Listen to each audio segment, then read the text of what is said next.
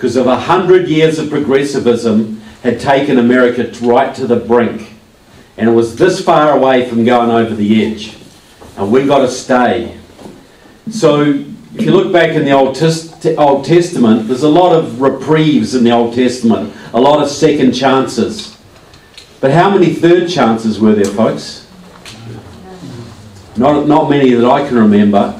So we have to take advantage of this opportunity we have been given, this God-given opportunity to turn this country around. Because if we don't take advantage of it, we've got only ourselves to blame for the consequences, folks. The second thing I'll say about the election, I know there's a lot of political activists in the room. You know, you write out a lot of checks, you do a lot of door knocking and phone banking and putting up yard signs, and you know, you're always holding meetings and that kind of thing. And you do this year after year after year with very little thanks for it. But tell me, was all of that hard work worth it on election night 2016? Yes.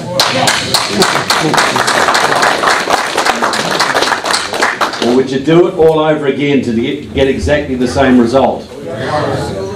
Exactly. Because that election gave people hope.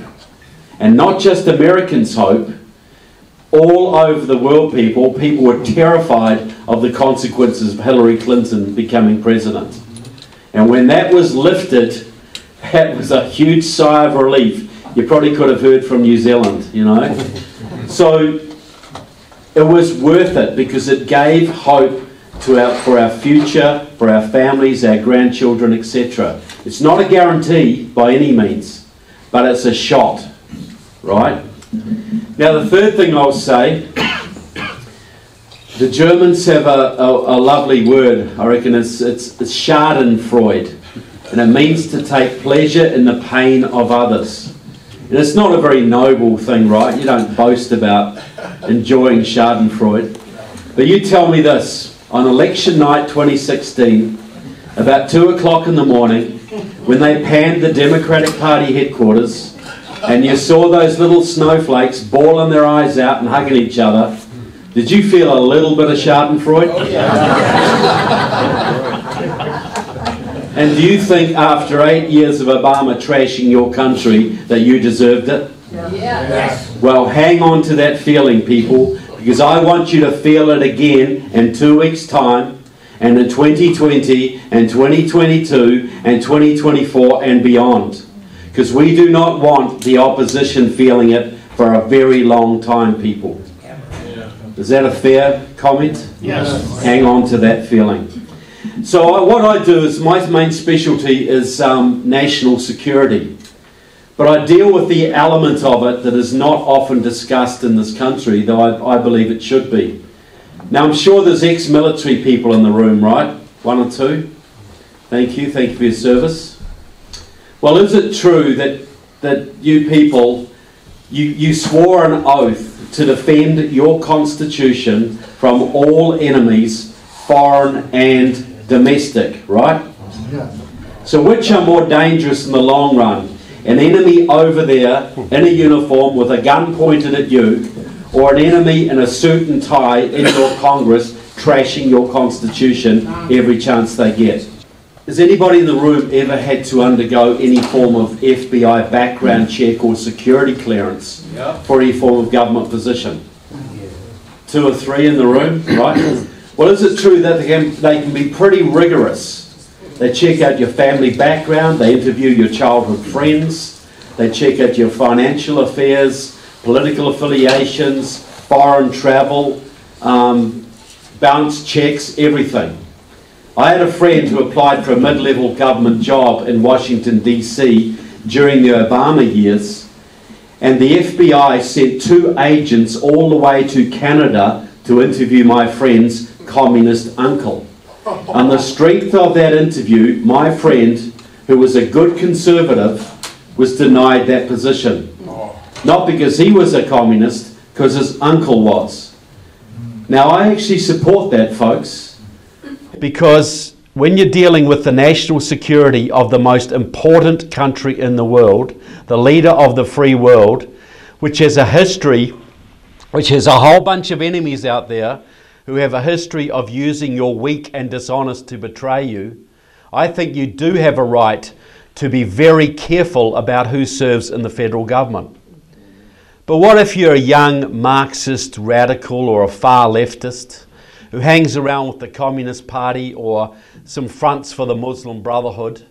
And if you're not sure who the Muslim Brotherhood is, it's a sort of secret, semi-secret society based in the Middle East that set up Hamas and Al-Qaeda and ISIS, but works legally in America through the Council on American Islamic Relations, Muslim American Society, etc. So you hang around with these groups, the Communist Party, whatever, they control your local DFL chapter, which they do all over the state, and they get you elected to Congress, where you may serve on the Armed Services Committee, or the Homeland Security Committee, or even the Intelligence Committee. How much of an FBI background check do you need for that one, folks? Zero. Absolutely zero. Because the people are supposed to vet the candidates, right? And the media is supposed to help you do it, right? Well, how's that been working out? You see the problem there? If the media's on the wrong side, the bad guys get a pass. So,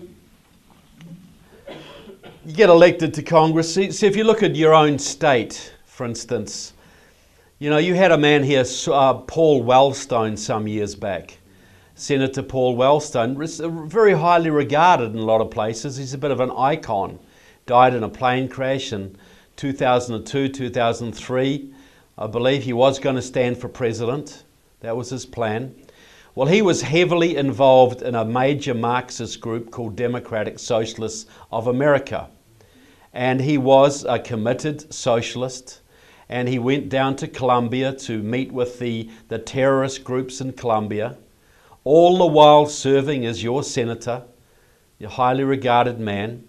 Well, his legacy was the Wellstone School, and that has trained a whole bunch of your politicians, including Amy Klobuchar. Also, Keith Ellison was a trainer at the Wellstone School, and Tim Walz, who's standing as your governor, was also trained at the Wellstone School.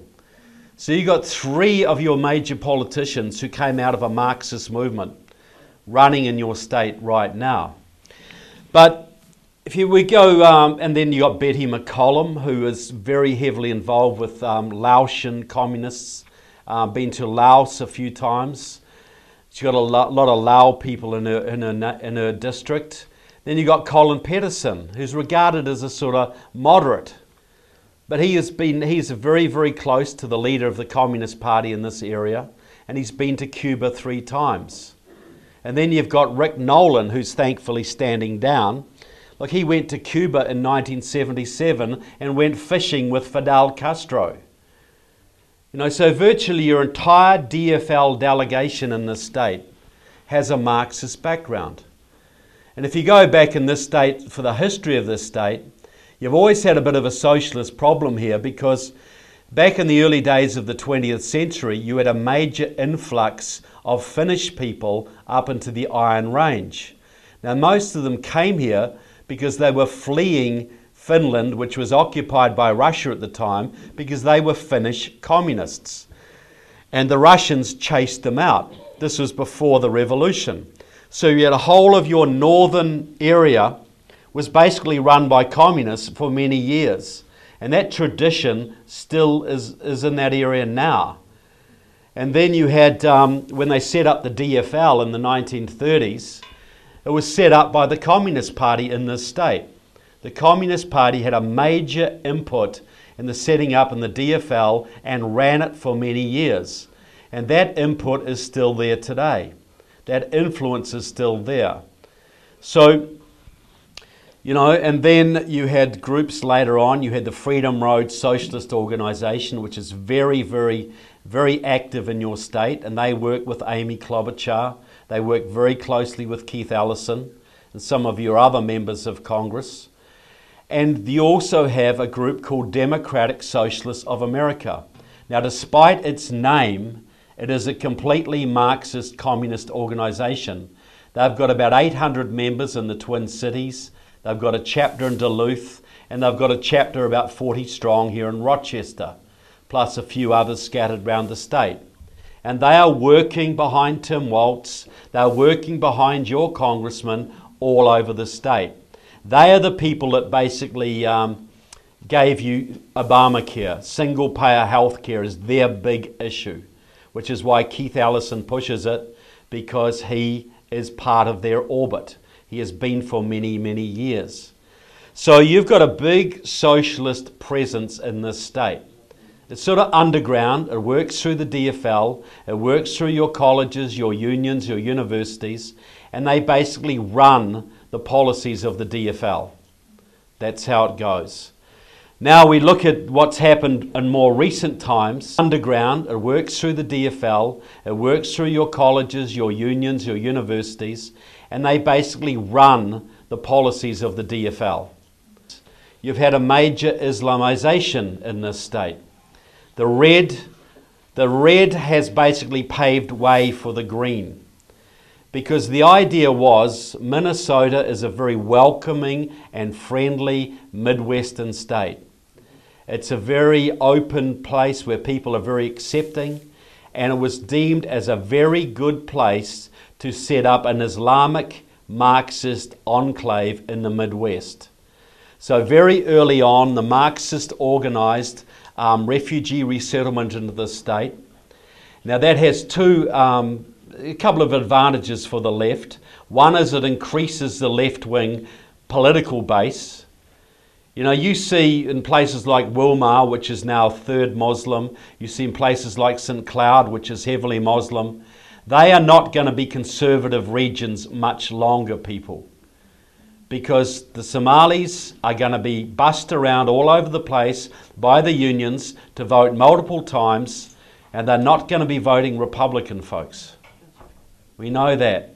So the idea is that, you know, the Somalis are not brought in here and put in Los Angeles or Boston or Portland, because the left already has those places. They're coming into the conservative Christian Midwest, because conservative Christians are the number one enemy of the political left in this country. And if we can put a whole lot of left-leaning Muslims right in your backyard, that's going to either drive you out or drive you under. And they're going to take a foothold in this state. You've also got a very generous welfare system in this state, which is another incentive for the left to pour people in here. So you're a state that's on the knife edge. Beautiful state, great people, but you are at risk. You are risking losing your future here, because you are going to be outvoted in a very short number of years, especially if you elect someone like Keith Ellison as the top law enforcement official in this country, in this state. You imagine what he's going to do for sanctuary city legislation, for instance, sanctuary state, what he's going to do to suppress your freedom of speech. You know, this is a man who demanded that Jeff Bezos take every bit of hate literature off the Amazon catalogs, and that means anything designated as hate literature by the extreme far left Southern Poverty Law Center. That means anything that's remotely conservative or remotely patriotic, that's now hate literature. And you can imagine what Keith Ellison would do to suppress your freedom of speech if he gets the chance to do so. Ellison has got he was elected with the help of the Communist Party. He's worked with the Freedom Road Socialist Organization, with Maoists and Trotskyists. He was also, and he's basically a very close ally now of Democratic Socialists of America, and has had DSA members on his staff. He's as Marxist as you can get. And then there's the Muslim side. You know, he was actively involved for several years with the Nation of Islam, which is also a pro-Cuban organization, by the way.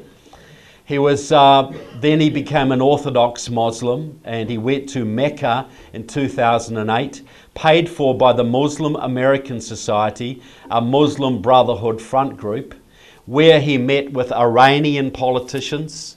He also met with a Saudi banker whose job it was to pay money to the families of suicide bombers. See, when they get people to kill themselves, they say, well, you go and kill yourself for Allah, and we will fund your family for the next few years.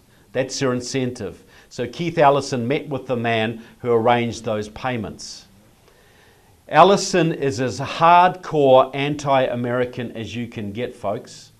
He's an absolute traitor to this country, no question. I'm very, very confident in making that statement. And the good news is he's currently 7 points behind Doug Wardlow, right? And the great thing is Wardlow is not just another rhino average Republican. He is a very good constitutional conservative. So you have a very clear option here. And I'm not going to endorse anybody right now, but I'm just telling you, you've got to do everything you can to defeat Keith Ellison, because the ramifications of that will be felt right across America, folks. Not just this state. You'll earn the gratitude of all the other 49 if you can get rid of that guy. Because he's going to use his platform and your tax dollars to wage war on the Trump administration if he gets the chance. And the other thing you've got to do is do your best to defeat Tim Walz. Jeff Johnson is a good guy. You know, you've got several races, you know. Get out and vote, but don't just you get out and vote. Get every single one of your conservative friends that you can to vote. The only way we lose this race on Ellison, the only way that Ellison wins, if our base doesn't come out. It's the only way. We have more than enough patriots in this state to win all of those races, all those main races. The trouble is a lot of our people don't vote, and especially in the Christian community, a lot of them do not vote. There is enough power in the Christian communities in this state to make this a red state if they so chose to get off their backsides and went and did their civic duty. Okay? And that's the reality. So you've got a few issues in your state, but the good news is I think you're going to win some this time, and you're going to make some headway. And the more headway you make, the more money is going to come in next election cycle because it looks more positive, and you can really get things rolling here. You really can. The Midwest is going more and more conservative, and you need to be part of that wave, folks, and you can be. Anybody here, any Vietnam veterans here tonight by any chance? You, sir? Okay, anyone else? Well, first I'll say thank you, and I'd like to ask a couple of questions, and one of them is very stupid, but I think you'll see where I'm going. Was the Vietnam War lost in the jungles of Vietnam? Every veteran says no. So had you been allowed, is it true that you had some pretty tough rules in Vietnam? Like your fighter pilots weren't allowed to shoot unless they were shot at first. You couldn't invade North Vietnam. You couldn't mine Hai Phong Harbour. Often you were not allowed to chase the enemy in hot pursuit and that kind of thing. Is any of that true? So here's the dumb question. Did those rules in any way hamper your ability to fight and win that war? I think your face tells me the answer to that. So is it also true that when you withdrew, your government defunded the South Vietnamese military, guaranteeing a communist takeover? Well, I know, for instance, I'll tell you a little story I got from the head of the South, Admiral Ace Lyons, the former head of the South Pacific Fleet, former Admiral of the 7th Fleet. He said that during the Vietnam War, you had a Secretary of State, a man called Dean Rusk.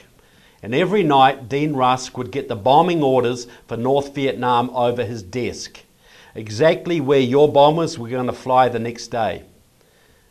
And every night he would pass those orders to the Swedish embassy in Washington, D.C., who would send them to the North Vietnamese. So they knew exactly where your planes were going to fly, so they could put their guns in just the right place to bring them down. That's how high level this went, folks.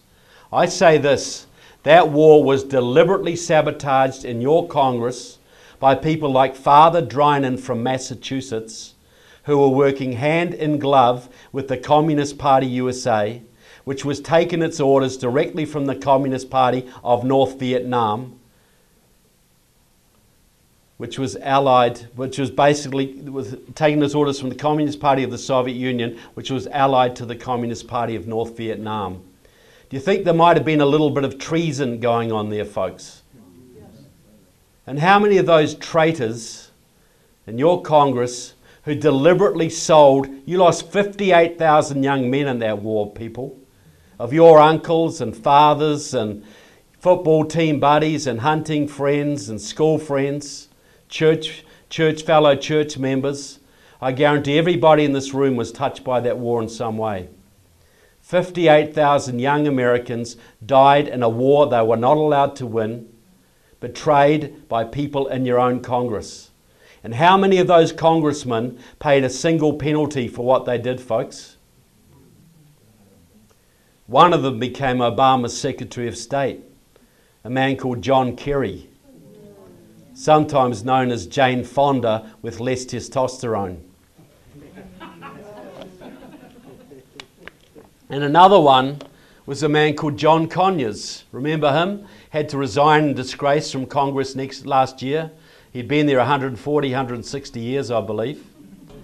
So John Conyers, I regard as your most single treasonous congressman. He should have been in jail years ago. And the reason I say he was the most dangerous is this. Because John Conyers controlled the Judiciary Committee. He was the ranking Democrat on the Judiciary Committee, and when the Democrats controlled the House, which they did for over 40 years, he was the chairman of that committee. Now, you have an organisation in this country, folks, that is dedicated to removing spies and terrorists and traitors from your government. It's called the FBI. So which committee in Congress does the FBI answer to, folks? It's the Judiciary Committee, most powerful committee, as does the Justice Department. So the FBI arrests them and the Justice Department is supposed to prosecute them. Okay, the bad guys. So on that Judiciary Committee, you have a woman called Judy Chu from California. Now she is a leader, was a long-time leader of the biggest front group for the Communist Workers' Party, a pro-Chinese militant outfit. She has been described in the Chinese press as China's best friend in your Congress. And you should see Judy Chu go off on the FBI whenever they have the temerity to arrest one of the 25,000 Chinese spies currently operating in this country. You are racist. The FBI is a racist. The FBI is a racist organization. You're only picking on these people because they're Chinese. She has arranged special sensitivity training for the FBI so they're no longer racist towards Chinese spies. Then you have Luis Gutierrez from Illinois. Luis Gutierrez was a leader of the pro-Cuban Marxist-Leninist Puerto Rican Socialist Party, elected several times in Chicago with the help of pro-Chinese Maoist communists, and is a very long-time supporter of the Council on American Islamic Relations. And then you have Jerry Nadler, who is now going to take John Conyers' top spot on that committee. And if the Democrats take back the House in 2 weeks' time, Jerry Nadler has threatened to reinvestigate Brett Kavanaugh, and he will lead the impeachment of President Trump. Jerry Nadler is a 40-year veteran of Democratic Socialists of America. He's been a member since at least 1977. He is a committed Marxist. And he will be the one in charge of the FBI and in charge of the impeachment of your president. And then you go back to John Conyers himself. That man had a 50-year history with the Communist Party USA, 40 years with the Democratic Socialists of America, 30 years with the Workers' World Party, which supports North Korea and Cuba and Iran. They are the people who ripped down Confederate statues in North Carolina and Louisiana, and is a big-time supporter of the Council on American Islamic Relations. John Conyers is a hardcore anti-American Marxist-Leninist, as hardcore as you can get. So what do you think would have happened to the FBI if they'd come to John Conyers and Jerry Nadler and Judy Chu and said, well, we need to start investigating congressmen. We think some of them are bad. What do you think would have happened to their budget next year, folks? Do you think the FBI is stupid enough to bite the hand that feeds it? So you have a situation, if you're a Marxist radical like Keith Ellison, because people say to me, well, how could, if Ellison is as bad as I say he is, how could he possibly be serving in the Congress? Well, there are no security checks in Congress. The media is not going to touch you, and the FBI doesn't dare to go near you. The FBI has not investigated congressmen in this country since at least the 1940s. At least. And I'll give you another example. He's in my movie, and I hope you'll get the movie and see this. You've got a man called Andre Carson who serves, he's from Indiana, one of your two Muslim members of Congress. And I've got him on tape at a Muslim Brotherhood front group in Connecticut in 2012. And he gets up in front of the audience with a big grin on his face, and he says this, I understand there are people in the audience spying on us. You are here undercover, looking at what we're doing because you believe we are here plotting to destroy this country. Well, I say to you, Allah will not allow you to stop us. This man currently serves on the House Intelligence Committee, folks. He oversees the CIA, the NSA, the FBI, the DEA, and all 16 of your three-letter intelligence agencies. There's at least 4 Marxists on the Intelligence Committee, at least 5 on the Homeland Security Committee, and a similar number on the Armed Services Committee. On the Senate side, when you saw Mr. Kavanaugh get such a hard time, there were 10 Democrats on the Senate Judiciary Committee. Every single one of them has a Marxist background, from Dianne Feinstein on down. Do you think they're ever going to let a constitutionalist go through without a battle, folks? Not a, you could put Mother Teresa up and they would still attack her, folks. So you have got in your state right now, you've got in your country right now, I would say around 100 members of your House, including most of the Minnesota delegation, and about 20 members of the US Senate, including half of the Minnesota delegation, who are so enmeshed in neo-Marxism, Muslim Brotherhood fronts, or hostile foreign powers like Iran or China or Cuba, they couldn't pass an FBI background check to drive a school bus. They wouldn't be allowed to clean the toilets at any military base in your country, folks. That's the situation right now. How long can you survive when a quarter of your Congress and House is basically working for the other side?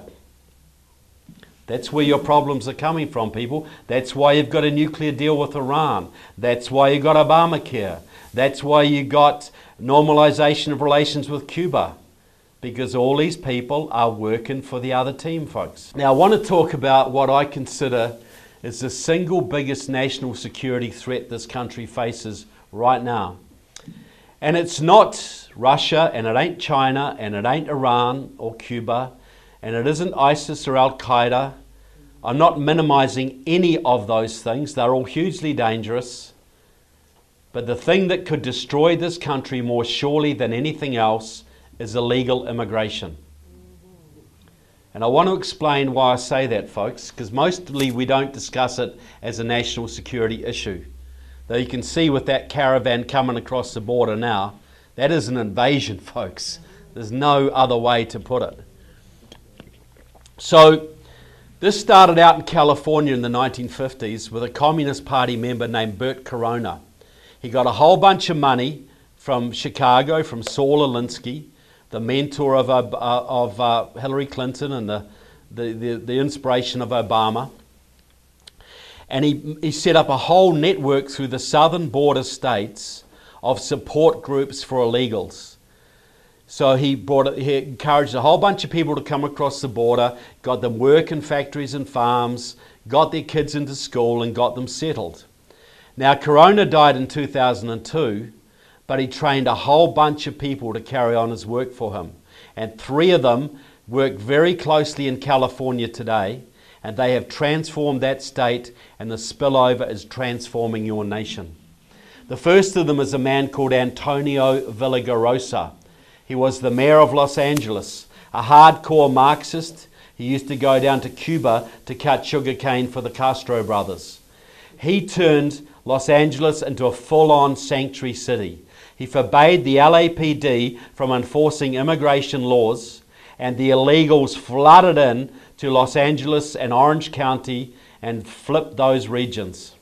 Second member of the group is a Communist Party supporter named Gil Cedillo. Until recently, the Democratic head of the California State Senate and the man who recently arranged for illegal aliens in California to get driver's licenses. The third member of this little group, a hardcore Marxist, the most powerful woman in Southern California, in my opinion. She serves on the Democratic National Committee. Her name is Maria Elena Durazo. She was the head of the California AFL-CIO.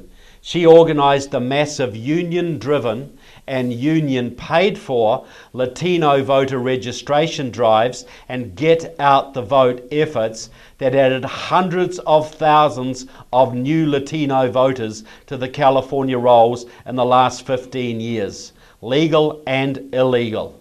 The result of this deliberate Marxist program has been to turn California from a reddish purplish state to solidly blue. You cannot elect a conservative in California statewide now for love nor money. All a result of this deliberate Marxist program. And that is very significant when it comes to presidential elections, because California has the largest number of electoral college votes. And if you control them, you've got a big head start when it comes to electing a president, which is why those people are now moving on Texas, because Texas has the number 2 number of electoral college votes. And if they ever succeed there, folks, the math makes electing a Republican impossible. So the leader of that movement now was a man called Eliseo Medina. He's a member of Democratic Socialists of America, a leader of the SEIU union, and he was Obama's personal advisor on all issues of immigration, amnesty, etc. So Medina, you ask, Medina is the man who got the amnesty bill pushed through your Senate about 4 years ago, and he almost got it through the House, and he would have got it through the House had it not been for the Tea Parties, folks. The Tea Party saved America that year. So, but the big question is, why is the big push for amnesty? Why are they so hardcore on it? Why do they want darker? Why are they so absolutely refusing to build any kind of wall? Well, the answer is pretty simple. And Eliseo Medina laid it out. I've got him again. I've got him on tape saying this. He's in the movie. He gets up in front of a crowd, a big progressive audience in 2009, and this is what he says. Passing amnesty for our 11 million undocumented workers is the number one priority of the progressive movement. We have to get citizenship and voting rights for these people. And did he talk about compassion or reuniting families or the nation of immigrants or giving immigrants a break or being welcoming? Not one single word, folks. All he said was this. In 2008, Latinos voted overwhelmingly for progressive candidates. If we give these people citizenship and voting rights, they will stand with our movement. That will give us at least 8 million more Democratic Party voters. That will give us a governing majority, not for the next few election cycles, forever. Do a little bit of math, people. Mitt Romney lost his election by 2.5 million votes. Donald Trump won his election by 200,000 votes, thanks to the wisdom of your founding fathers and the Electoral College, and actually lost the popular vote by 3 million. MIT recently released a study saying there were 22 million illegals in the country now. I've heard credible reports that it's over 40 million. But let's go with 22. That will give the Democrats 15, 16 million new voters instantly. So when the margins are 2 million, few hundred thousand, and the Democrats get another 15 or 16 million votes overnight, what does that do to your country, folks? Texas is gone, Arizona's gone, Georgia's gone, Florida's gone. You've lost it. You can never, ever elect another conservative. Why do you think Hillary Clinton promised to legalize every single illegal immigrant in this country within 100 days of taking office? Why do you think, folks? Because illegal immigration amnesty is the road to the one-party state. And if you think they mean a one-party state like France or Germany, that's not what they're after, people. They are after Cuba. They're after Venezuela. Because the Democratic Party today is run by the people who protested the Vietnam War and supported the North Vietnamese, and the people who went down to Nicaragua to support the Sandinista communists in the 80s. They are the people running today's Democratic Party, and they want their revolution before they die, folks. And illegal immigrant amnesty is their number one way of achieving it. Why do you think they're so hardcore opposed to the wall, folks? I guarantee you this. If 80% of the illegals in this country voted Republican, Obama would have had the biggest wall on the border you have ever seen. And here's a little side thing. An immigration officer told me this. How do you know how secure your borders are? It is by the price of heroin on your streets. Now, heroin is dirt cheap in America right now, folks. It's killing 60,000 young people a year. I bet you 1 or 2 people in this room know someone who's suffered from it. It's all over. The fentanyl comes in from China to Mexico across the border, and the heroin comes from South America through Mexico or through Cuba to America. And it's killing 60 to 70,000 of your young people every year because your Democrats are so hungry for power, they do not ever want to seal that border. They are criminal people. Simply criminal. So you came on election night 2016, folks. You came that close to losing your country. That close. And I still don't think most of the Republican leadership has any idea of how close they came or what they're facing. The grassroots does, but not the GOP leadership, unfortunately. And I think President Trump does, but I don't think Mitch McConnell and Paul Ryan have any clue. So, is anybody, speaking of President Trump, has anybody ever seen as much vitriol and contempt directed at a sitting president as this one? Even close? Not under Reagan, not under Bush. So why do they hate him so much, folks? I think there's 2 reasons. The first is very easy to understand. Because the Democrats were so pumped up on election night, so believing their own propaganda, that when it all went south, they were like a bunch of kids who thought they were going to get the best bike you've ever seen for Christmas, and they got a pair of socks, right? And they are bitter and angry. But you should get over that in a week or a month, shouldn't you? Wouldn't you think? You know, you sort of move on, you know. We've all had disappointment.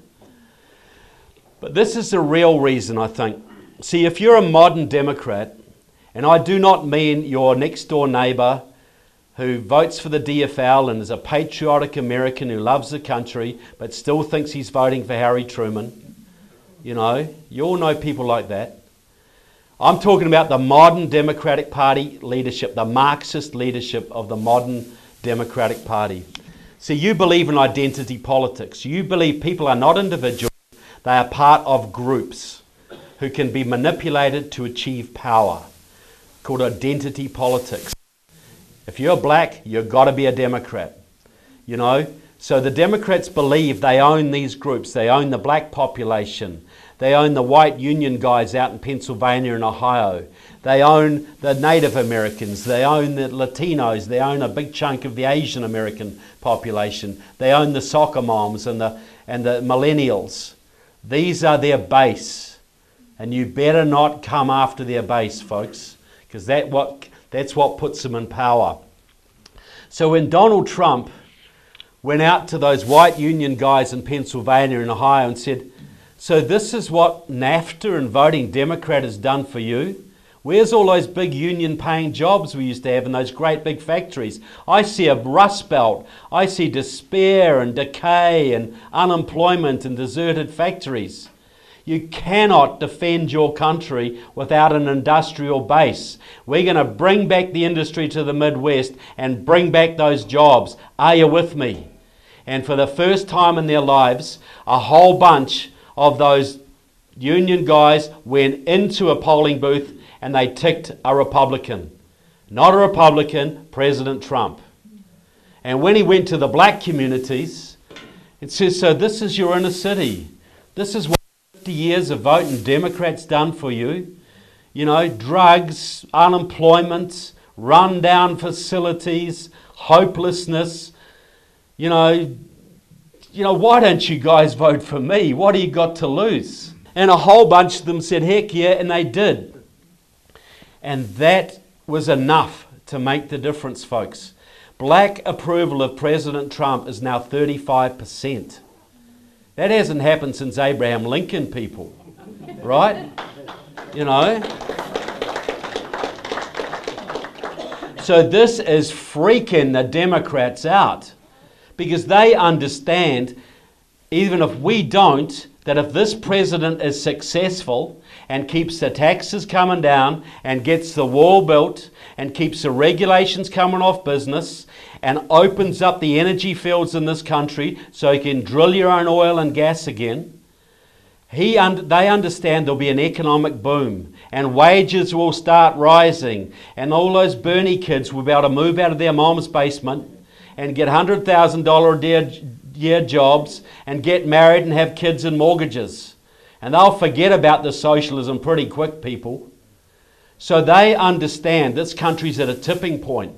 If President Trump's successful, the Democratic brand crumbles. If they lose even 10% of the black population, they're in trouble.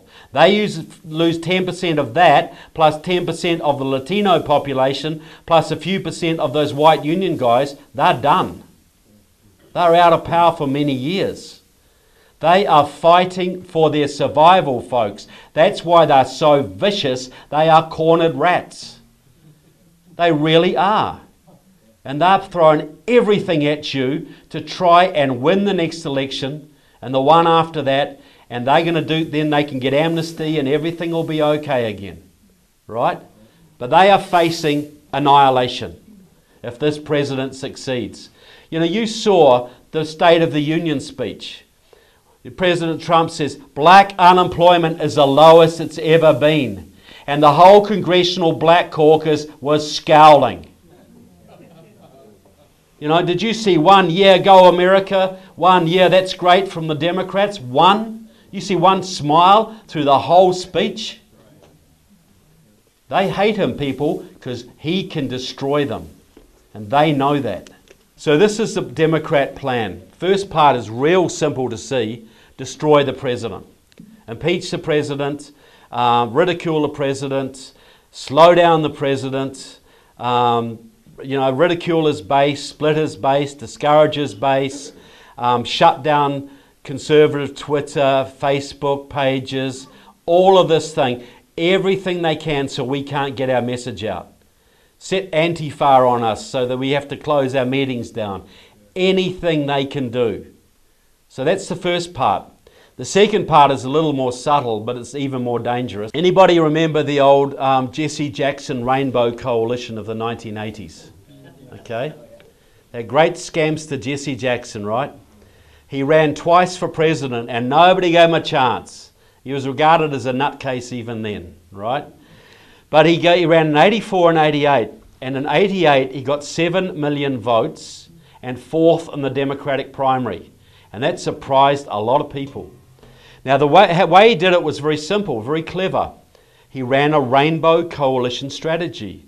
He got the progressive whites together with the progressive blacks, progressive Latinos, progressive Asian Americans, Native Americans, gay Americans, Muslim Americans, Asian Americans. And this is his words. So he had the yellow stripe, the green stripe, the lavender stripe, the red stripe, the brown, the yellow, the white stripe, the rainbow coalition. But in those days, minorities were about 12% of the population. Now they're 38%. So his idea was ahead of its time. Now the Rainbow Coalition folded after 88 when Jesse Jackson went on to other scams. He's out in Silicon Valley shaking them down right now. So the Rainbow Coalition was largely run by Maoist communists, pro-Chinese communists, particularly a 3,000 strong organisation called the League of Revolutionary Struggle. And after the Rainbow Coalition collapsed, the League of Revolutionary Struggle dissolved and most of them went into the Democratic Party, including a young man called Stephen Phillips. Now he was a black law student at Stanford University. He was a league guy, and he was the Jesse Jackson's full-time student organizer in 1988. Took a whole year off college to work on the campaign. And he learned a lot. Now, in 1992, Steve Phillips married his Stanford University sweetheart, a young woman called Susan Sandler. And she was the daughter of Herb and Marion Sandler, who ran a big savings and loan out of California called Golden West. Now, they sold that for $2.8 billion to Wachovia, which bankrupted Wachovia, which then had to amalgamate with Wells Fargo. But they got their $2.8 billion and they put it into half of it into the progressive movement. They fund the Centre for American Progress, ProPublica, and funded many candidates around your country. So this gave young revolutionary Steve Phillips access to hundreds of millions of dollars.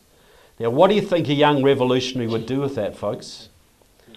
So he became the sort of ambassador to the Sandler family. He became very prominent in the Democratic Party, and in 2005 he was sent to a meeting in Atlanta, Georgia with George Soros, Tom Steyer, Norman Lear of People for the American Way, and a whole bunch of other billionaires, and they set up a group called the Democracy Alliance.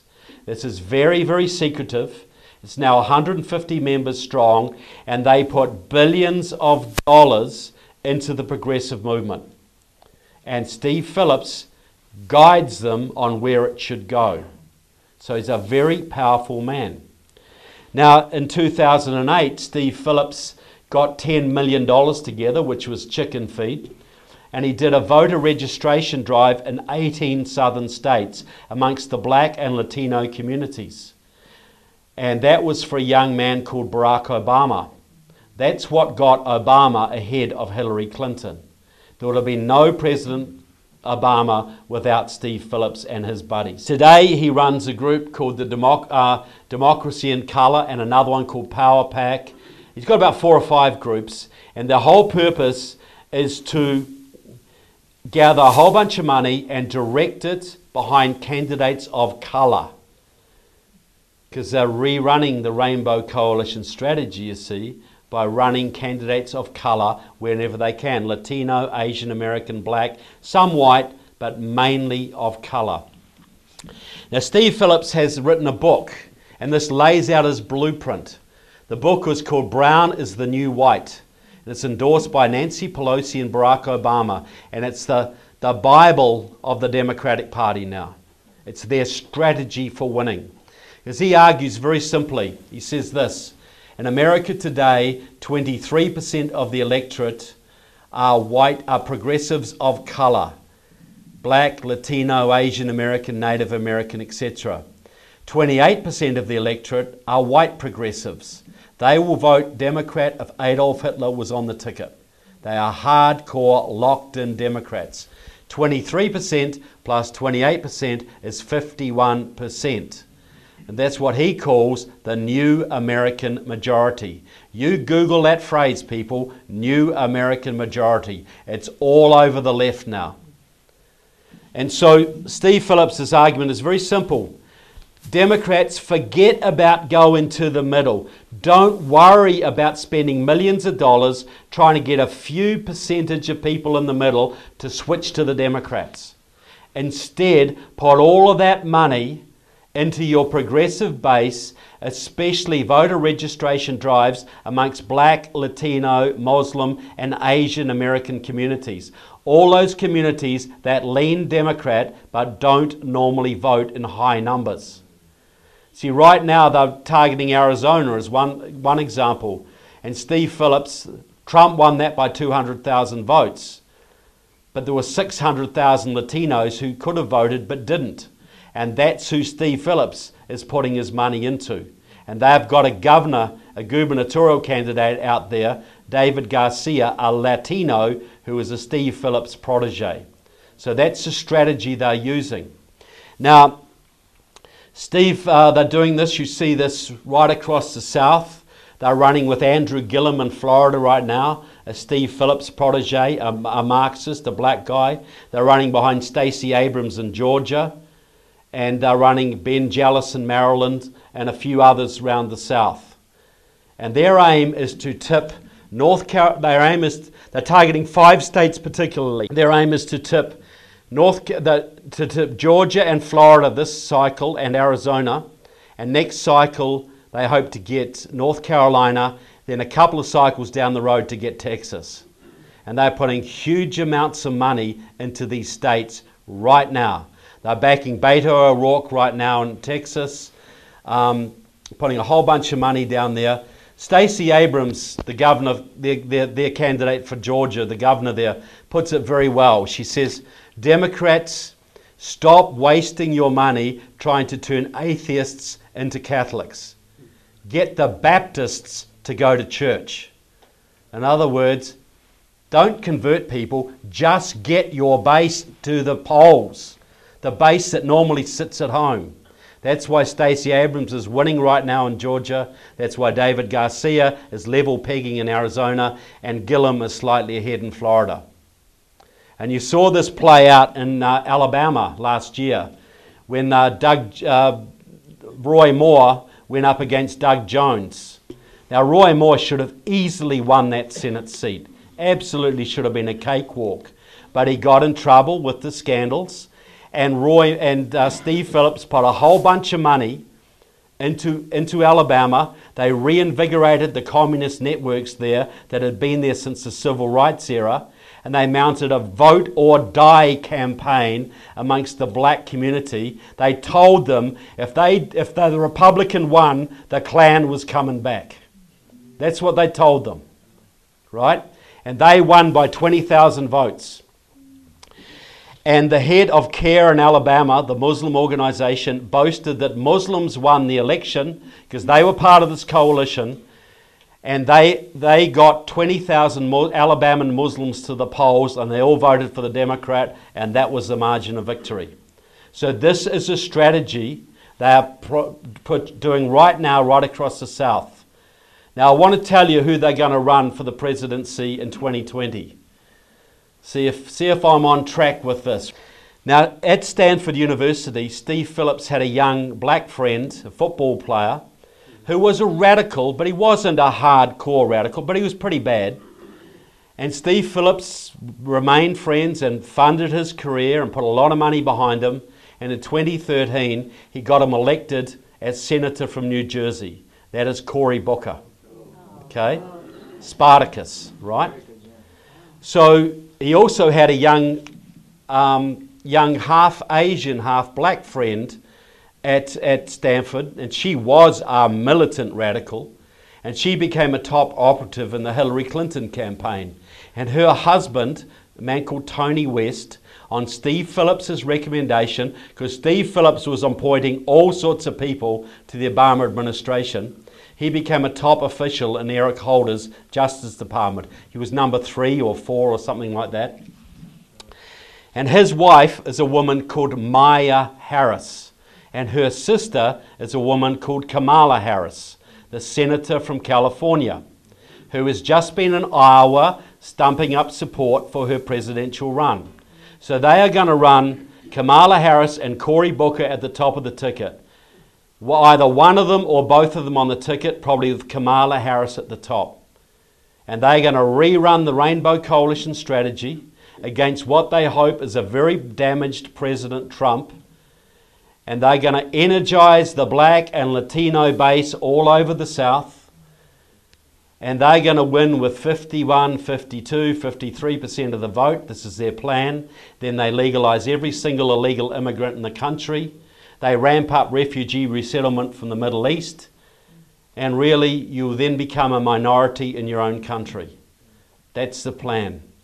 Now, does any of this sound over the top or incredible or unbelievable to anybody? This is exactly what they're doing, folks. But the good news is this. President Trump put a big spanner in their works. And that's why they're freaking out, because their whole plan is based on racial politics, identity politics, and motivating people by race. And if President Trump is successful, and a lot of these minorities start making a lot of money and doing okay, that all falls by the wayside. That's all done. So they're desperate to win this election and impeach the president, and desperate to win the next election. And if they do that, the country is on a downward trajectory. But if we can win this election, and we will easily win the Senate, and if we can hold the House, which we have a good chance of doing, President Trump will easily win 2020. And he'll do very well in 2022. And he'll set up a successor for 2024. And I'll tell you what, people, by that time, you'll feel a lot of schadenfreude, because those Democrats will be done, people. They'll be suffering like you wouldn't believe. So what I'm saying is we're at a crossroads, and we've got to take these elections very seriously, because the election in 2 weeks, is if it goes badly, we go down quick. But if it goes well, we set up a virtuous, positive cycle that could go on for decades. You know, you saw what Reagan did after Jimmy Carter screwed things up for 4 years. It didn't take long for Reagan to bring prosperity back to America, and that is still lasting today. Right? So you imagine had we had 2 terms of Jimmy Carter, where we'd be right now. So elections do make a difference. In every election cycle they say, this is the most important election cycle of our lives. Well, this one actually is. Because in either 2 weeks' time, the Make America Great agenda is going to stop, or it's going to roll on, people. Now, what do you want to happen? Roll on. Absolutely. So, now, just say a couple of things. I was not a Trump supporter, believe me. I was as close to never Trump as you could get. But when he went up against Hillary Clinton, I knew there was no choice. And the big doubt I had with Trump is that he wouldn't do what he said he was going to do. Not that I didn't like his message, I didn't believe he would do it. And I am very glad to be proved wrong. Have you seen any president, since Reagan at least, who has done more to fulfill his promises in his first term of office than this one? No. Not even close, people. And that's worth encouraging. And that is with one hand tied behind his back, folks, because he has a very thin majority in the Senate, which gives Mitch McConnell a whole bunch of power. Right? And you've got, 2 of his senators, Elisa Murkowski and Susan Collins, who may as well be Democrats. So he has done all of those things with a razor-thin majority. Not even a real majority. So you imagine what the president could do if he had 5 or 6 real patriotic senators behind him. Imagine the difference, folks. Because I'll tell you straight, if we win the House, Jim Jordan has a very good chance of becoming the leader of the House. Great man. He will change that body. And I'll tell you what, if that happens, and we get 5 or 6 more senators, because there's at least 7 or 8 seats that we could win in the Senate, and all of them have good conservatives in them.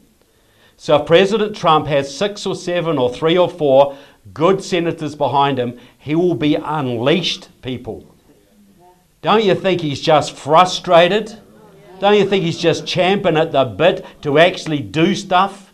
Get that wall built? Tell you what, if we get him that majority, they will be turning the turf on that wall early next year. Guarantee it.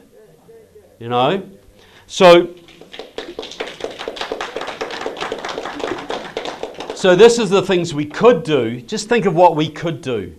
If he's got a healthy majority in the Senate, well, he's already taken us out of the Paris Climate Accords. He's taken us out of NAFTA. He's taken us out of the UNESCO, a Marxist scam, the United Nations Educational, Scientific and Cultural Organization, taking us out of the UN Human Rights Commission. Well, I think he would genuinely like, if we could get behind him, to take us right out of the UN, full stop. Now, wouldn't that be a great favour to your children, folks? And you look at another favour to your children.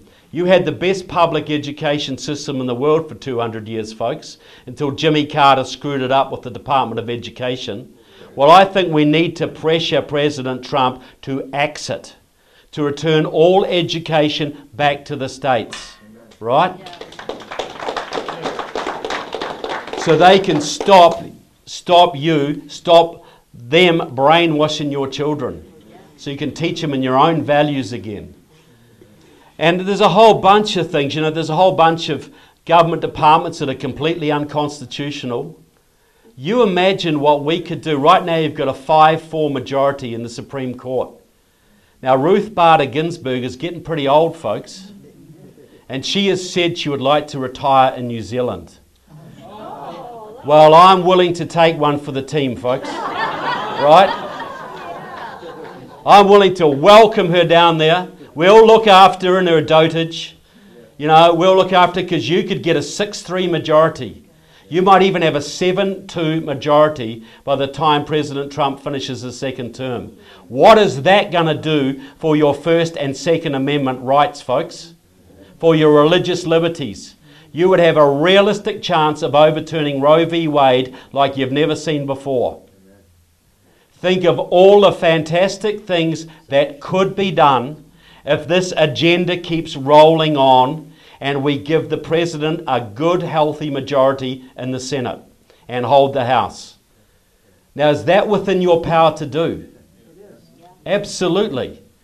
How close these things can be. Remember the old hanging chads in Florida in 2000? 500 votes decided the presidency. And if Al Gore had won that, you would have all died of boredom in the first term of office, folks. You imagine the consequences of that. So what I'm saying, in this state, you've got 2 seats you're likely to take off the Democrats, but there's a couple of seats you might lose to the Democrats.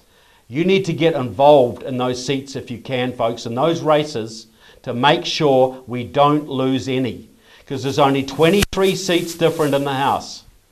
23 seats. And we're going to make sure Minnesota picks up a couple of Republican seats and holds the ones it's already got. Now, I know that some of these Republicans aren't exactly the Republicans that you would want to get behind, but right now this is a referendum on the Trump agenda.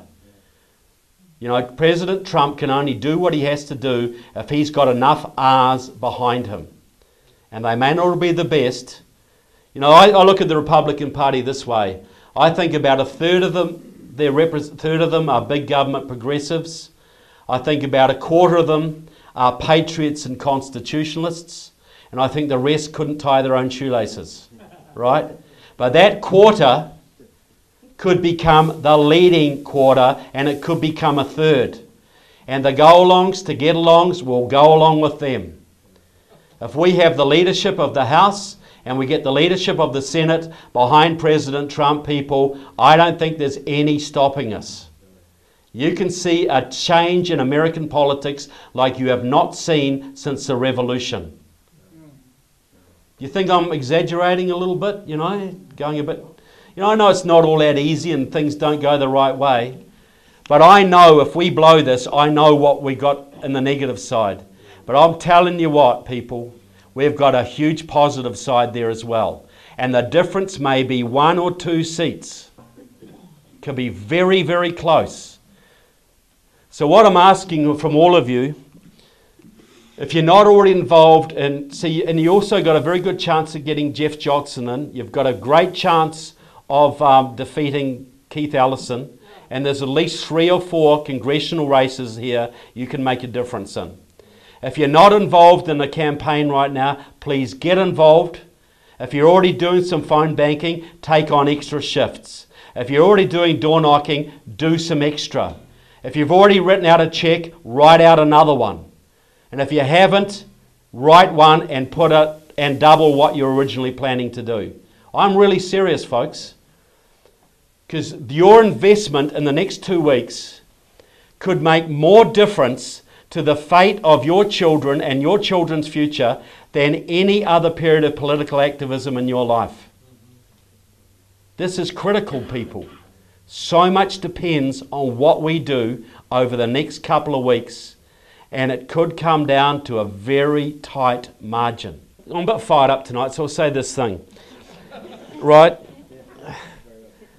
There's a lot of people who don't want to get involved in politics because it's a dirty game, and I understand that because, well, of course it's going to be dirty if the good people aren't in it.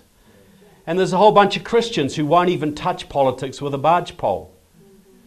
You look at this. If your neighbour is starving and you do nothing to help, is that a Christian thing to do? If your town is being flooded and you don't go and try and man the sandbanks and, man the pumps and try and save the town, and you sit at home on your computer, is that a Christian thing to do?